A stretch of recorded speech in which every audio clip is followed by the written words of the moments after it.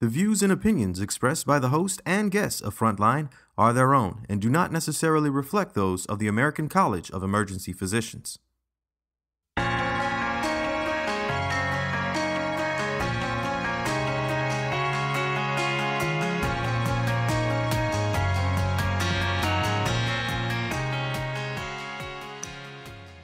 Ryan Stanton here with ACEP Frontline, joined today by Dr. James Neuenschwander.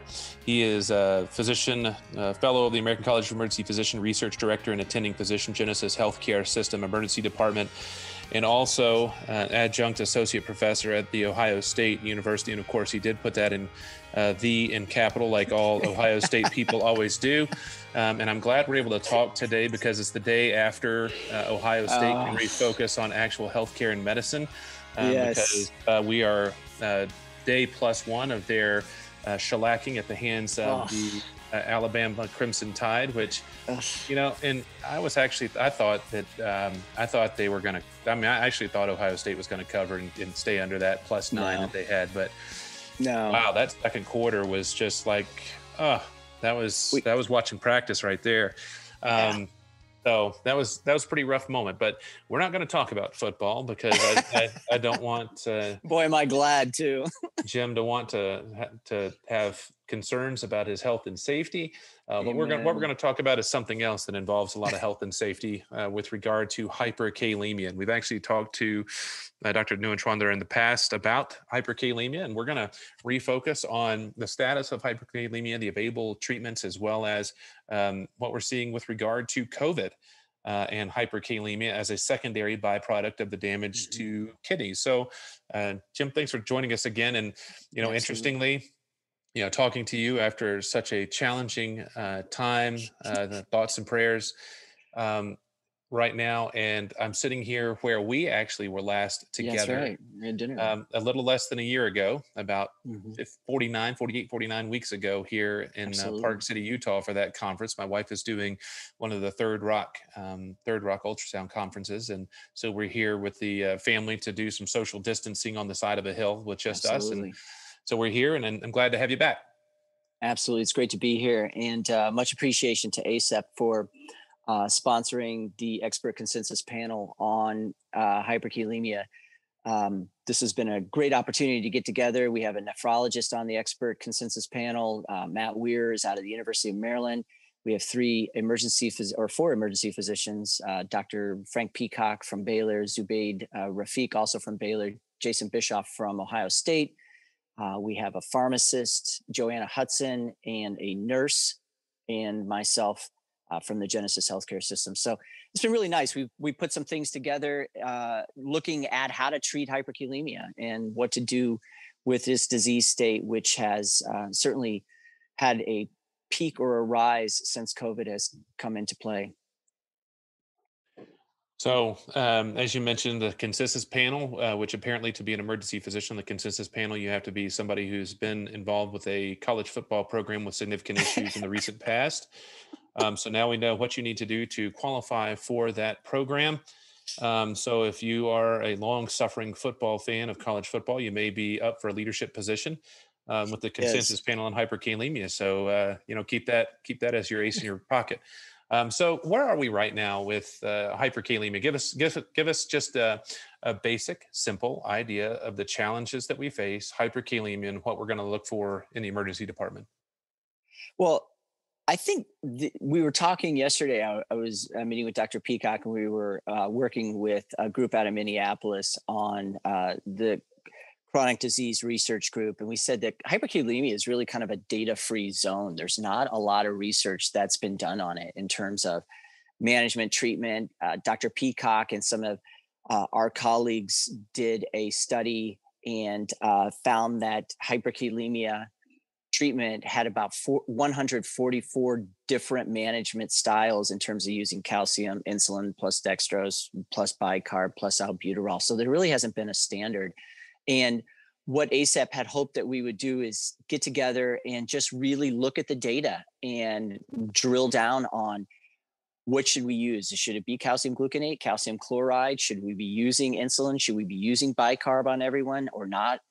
And after hours and hours of debate, and we're still not completely through it, it's been interesting. We think we have a pretty decent set of strategies for different layers of or levels of hyperkalemia, and have really drilled down on the data to get an idea of what is best for our patients. When do we push for dialysis? When can we do something different than what we used to do? And how does that fit in our day-to-day management? As a community emergency physician, I'm accustomed to the hyperkalemia. First and foremost thought is recheck the lab to Yes. ensure if it's not expected in terms of Hmm. a level, recheck your lab value, make sure that it's accurate with the sensitivity to hemolysis. Getting your EKG, look for any type of EKG changes. Initially with the peaking T waves, and eventually with the badness that Hmm. is the changes we look for right before CPR. Sure. And then our basic treatments with insulin, albuterol, Hmm. calcium, all those types of things that we're going to do up front, kind of throwing that kitchen sink at stabilizing the cell membranes, and then eventually starting Hmm. to hopefully shift a little bit, and then hopefully flush it. Right. Less and less of that flushing aspect is done within the emergency department now. But with this panel that you're involved with, what are some of the big take-home messages from the presentation of hyperkalemia and what we look for and do in the emergency department? Absolutely. And I think that one of the issues that many of us face with hyperkalemia is we kind of just wish that it's not real. And I know for myself, sometimes I would in the past get back a 5.9 or even a 6.0 and hope I could just get the patient admitted before the second level came back. So I wouldn't have to do anything and just say I thought it was hemolysis. So one of the other things that we looked at is it real hyperkalemia, and is it something that I should do with it now, or should I just let them take care of it on the floor in the ICU or in dialysis? So we really did take a look at pseudo hyperkalemia versus spurious hyperkalemia. Spurious meaning that you had a lab error, the handling, something was shaken up, versus a pseudo hyperkalemia, which is where it looks elevated. Say in the instance of elevated red blood cells, white blood cells, you can see it with leukemia. And no matter how many times you check it, you're going to see an elevated potassium due to cell lysis because of the white blood cells being so fragile, the red blood cells being so fragile, is to really look at those situations and say, is this true hyperkalemia? And we have a pretty nice little paper, and we're hoping we have an MPOC app that's coming out soon with a flow chart. And then we're going to hopefully submit a paper to a reputable journal and see if we can get that published. We go into detail about recognizing spurious versus pseudo hyperkalemia. And then once we recognize what we have is to really risk stratify and what's the level at which we start treating. We recommend 5.5 because once you start to give above 5.5 or higher, we said that we don't know the rate at which it'll continue to go up. We know that hyperkalemia is an independent risk factor for death. If it's kind of a U-shaped curve. If it's too low, the lower it is, the higher chance you have of dying. And as the higher it gets, even with all other things considered, it's likely to cause a greater mortality. So it is something that we need to jump on. And we recommended 5.5 as our beginning. And the therapies that we recommended, we're still kind of arguing back and forth on some of them right now. EKGs are not very sensitive, but if you do have EKG changes, definitely use calcium. And one of the final points that we're debating right now is, do you use calcium on somebody that doesn't have EKG changes? And we will definitely have that hammered out for you. You got to check the MPOC and the paper to see what we finally decide. So we go back and forth on that one. And we actually talked about the EMPOC, or Emergency Medicine Point of Care app, back in Mm-hmm. 2018, no, Mm-hmm. 2019, when it was released. And so that will go on there as part of a benefit to ACEP members, and available for everybody, but for the ACEP members, a free thing that going to be added to in terms of tools and things that you can use within your emergency department and daily practice. There's actually a fair amount of things already in there, especially regarding geriatrics and opioid based, but also some other key tools as well. So this AFib. will be added. Yeah, AFib. So that'll be all that will be added to that. Where are we? I know that on our last discussion, we talked about some of the shift away from the traditional treatment for, in terms of clearing of potassium with K-exalate. Kind of review where we are with K-exalate, why it's, again, why it's on the outs in case somebody isn't quite sure why it's on the outs, and then where are we moving with the current plan for clearance in lieu of that treatment. Well, K-exalate was a drug that was grandfathered in by the FDA. If you take a look at when it was approved in 1958, there really weren't any great safety or efficacy standards that were in place. So it was a drug that was basically studied in about 5 patients. 3 of them died, but all of them had their potassium go down. So they said, okay, let's go ahead and use this. The FDA started seeing problems with it causing bowel necrosis, bowel perforation, and even death, and then gave it a black box warning. So the efficacy has always been questioned. I've talked in certain places and said that the medical students were not allowed to eat until they found me a definitive efficacy study on SPS or K-exalate. And that's, I think, my old Hopkins stuff, torturing people because they never can find one despite their cell phones and using their computers, because there really isn't any real data that says it's efficacious in the acute care setting or in any really setting. Yet we continue to use it knowing that there is a black box warning.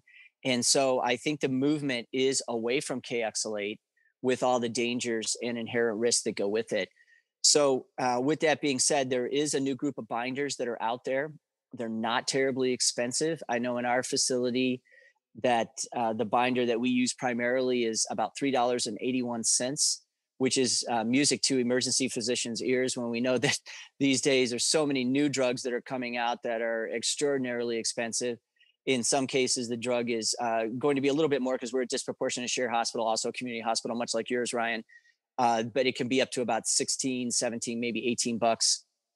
Nonetheless, these binders aren't very expensive, and they seem to have some good data. And since the last time you and I talked, the Energize trial has been published and showed some at least favorable results utilizing a binder in the emergency department with hyperkalemia. It was a small study, only 70 patients. Yet of the patients that received a binder, they certainly did have improvement in lowering their potassium compared to placebo. There were no increased adverse effects. And so the nice thing is that there's no diarrhea with these binders. And as you and I were talking about beforehand, with COVID being where it's at, to not have to waste all the PPE that goes along with utilizing K-exalate, that certainly the new binders make a lot of sense in the acute care setting. And if you look at some of the data that came out of New York City during the COVID crisis, was that they were using lots and lots of binder, in particular the sodium zirconium cyclosilicate. And we're seeing potassium levels come down because of the kidney injury, and they weren't having to use a lot of PPE by using K-exalate. So it seemed to have some favorable impact in that regard. So basically, this technology kind of run through this binder. You mentioned the binders, and some may not understand how these medications function. I mean, it's kind of in the binders, but the whole idea of K-exalate was it was a binder and caused diarrhea.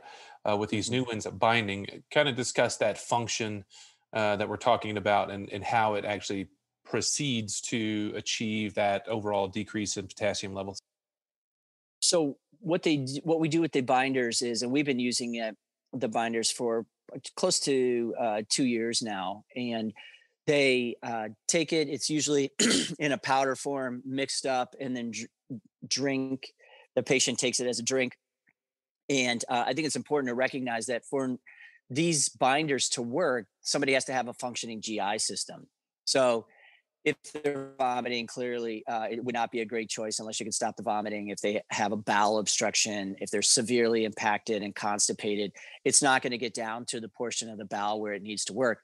So largely what happens is somebody ingests this binder, it gets into the gut, and it starts to bind potassium, and then is not systemically absorbed, goes down to the large intestine. In the case, again, of the sodium zirconium cyclosilicate, the lokalma starts to work in the small intestine. The other one, patiromeres, doesn't start to work to the large intestine. Lokalma also works in the large intestine, but we start to see results of that binding often within an hour or two. And I've had cases where I had a patient who had a potassium in the high sixes that needed her pacemaker swapped out. And they no way were they going to take her to an EP lab, Ryan, with a potassium of 6.9 and have her pooping all over the place with KXLA. She was in her 90s, so we couldn't get her dialyzed, or that wasn't going to be easy to do. So we actually just gave her a binder, watched her potassium come down, checked her 2 hours later. It was under 6, and they took her to the EP lab, swapped her battery out, and she went home a couple days later and did much better.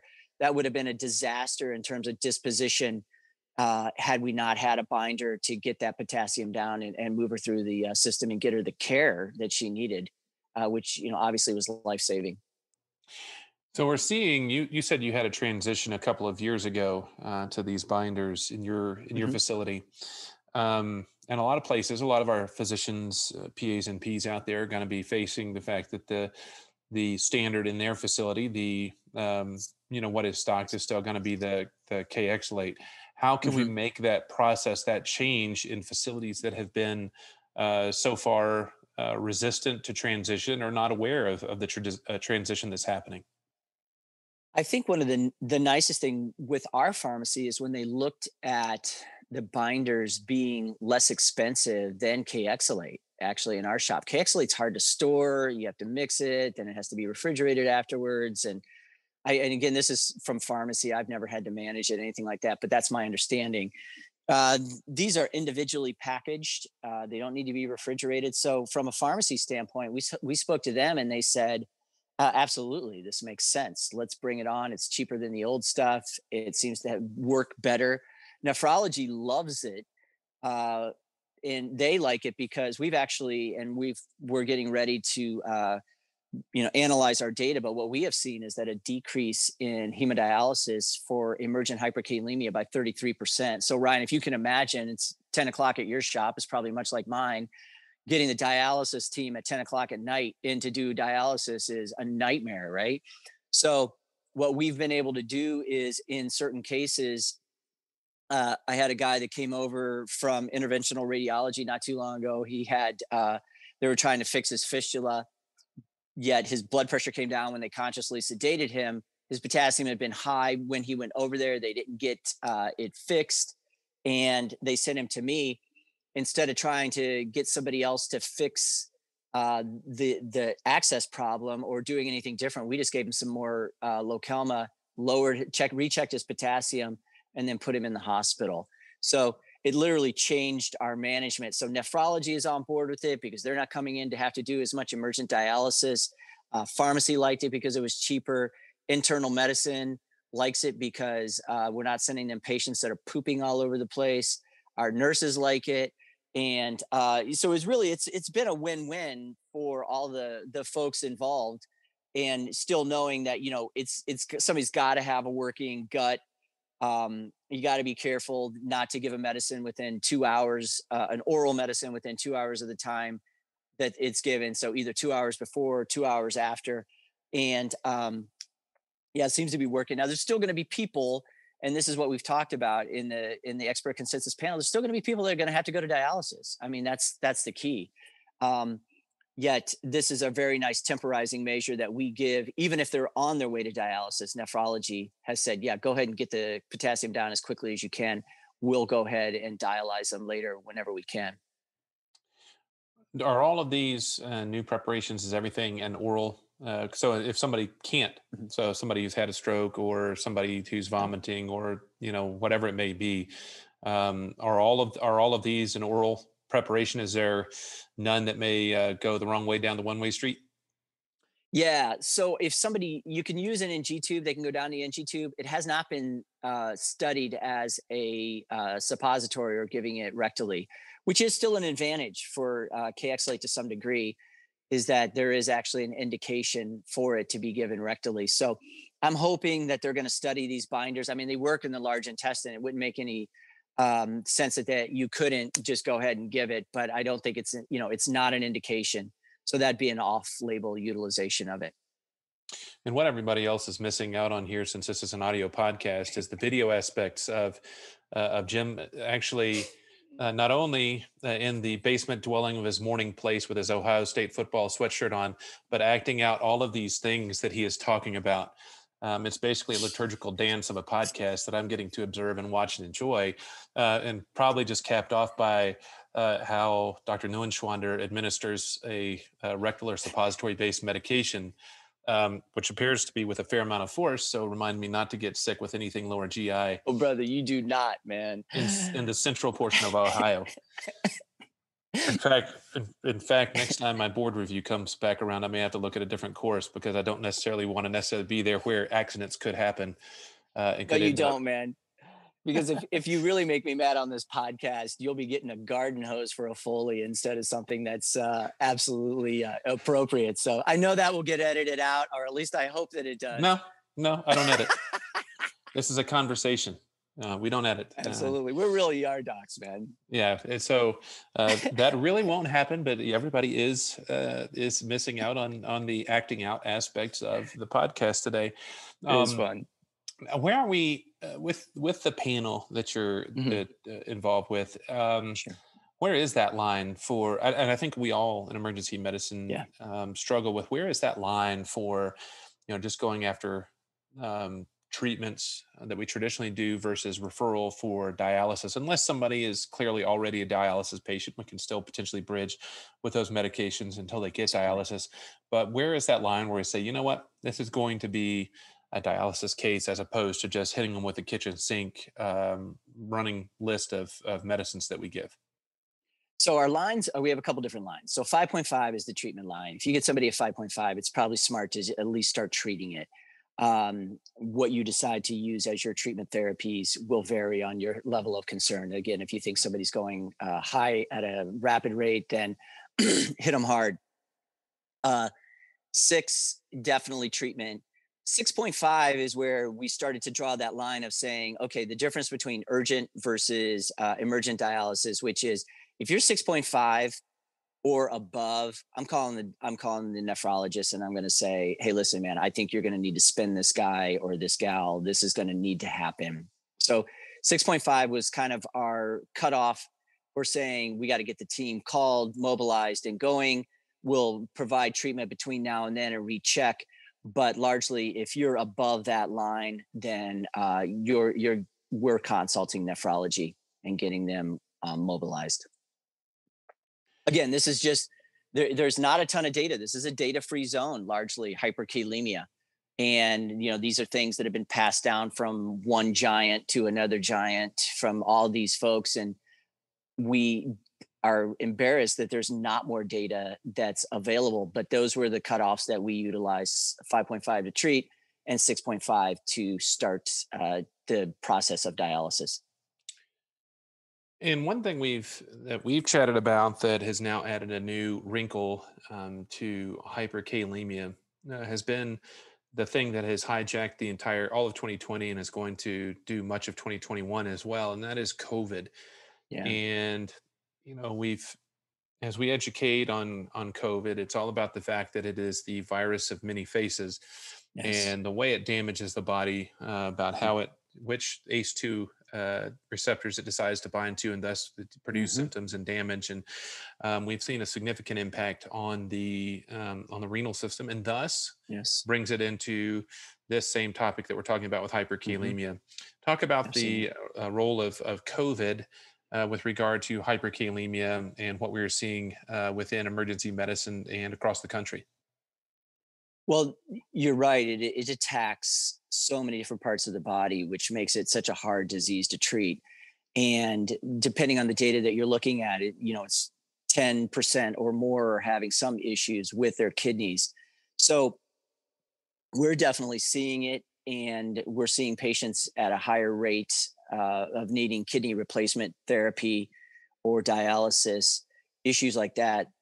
And it just makes everything else that much more tricky. I mean, they're having the respiratory issues, they're having GI issues, they're having all these different things. I don't know the mechanism, and I'm not sure that anybody does, why it attacks the kidney and what the exact mechanism of it is.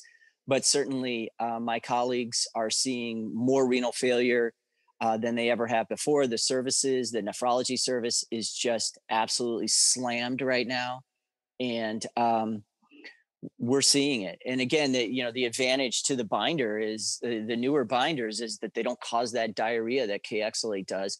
And you can actually treat them instead of, wheeling them up and down to the dialysis unit and exposing everyone else and having to change all that PPE out. It certainly makes sense to use a binder in this setting. And the utilization of it has been higher in places where they're having higher incidence of COVID and kidney injuries. So give us some of the final take-home messages from the consensus panel and recommendations for our docs, and any final thoughts that you may have that we haven't discussed thus far. Absolutely. Thanks. Is the treat early, treat often, recheck.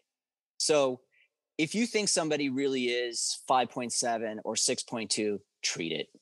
Hit them with the calcium if you're concerned about an arrhythmia, and have EKG changes.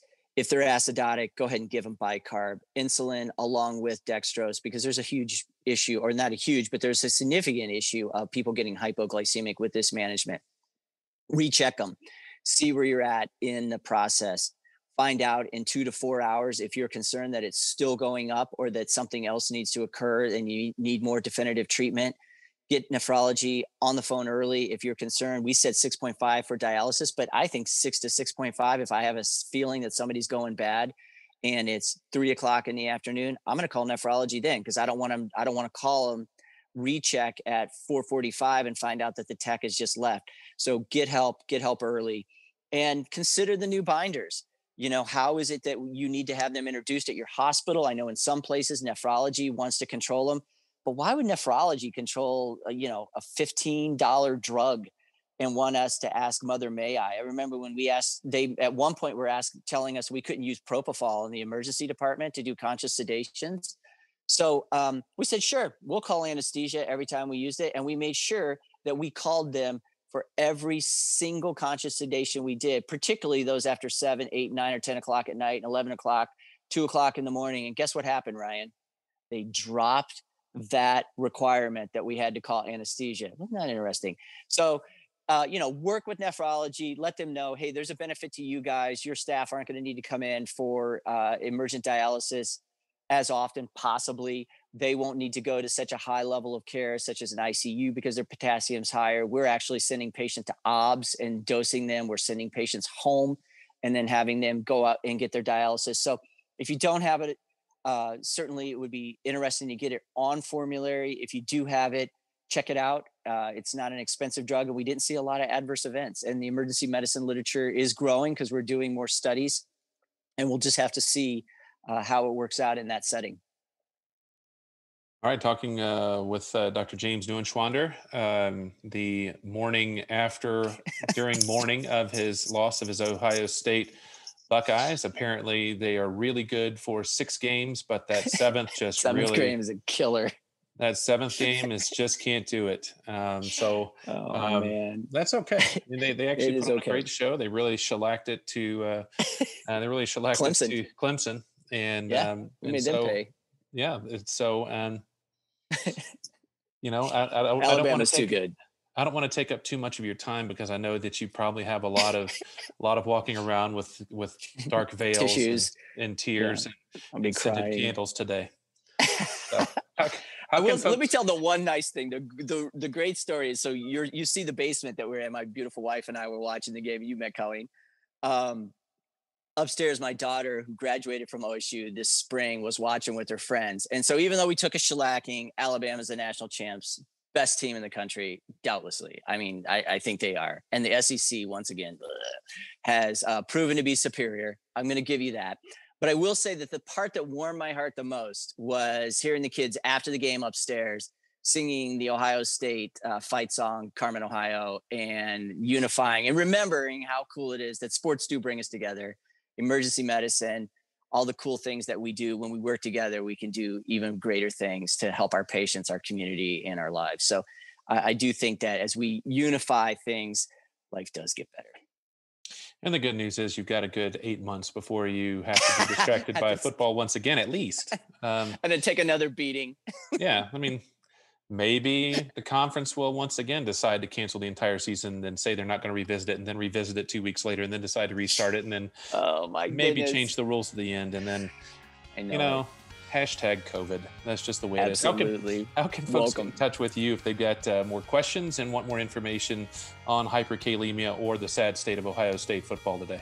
They can call or they can email me at jim.neuen@gmail.com, jim.neuen@gmail.com, or the new MD, and that's THENEUMD at Twitter. So, and remember we'll have the addition to the EM Point of Care app upcoming. Data will be released shortly. And I sit here and talk all high and mighty like I'm talking down on Ohio State football. I live in Lexington, Kentucky, with UK football representing my locality. Have a football team? That's a rumor.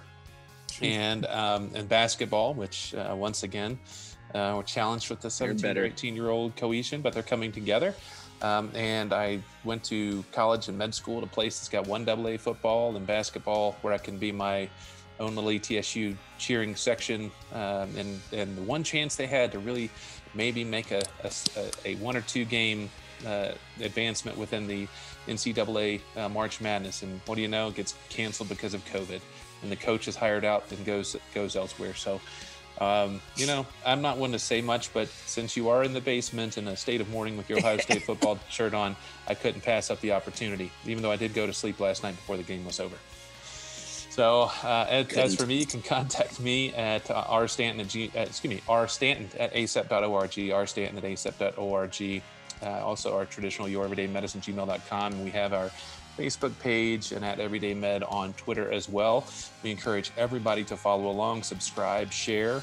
We like to have these conversations, these practice altering and changing discussions, as well as some discussions just about life as emergency medicine. So join in the conversation and the adventure with us. And until next time, I'm Dr. Ryan Stanton, and this has been some ACEP Frontline.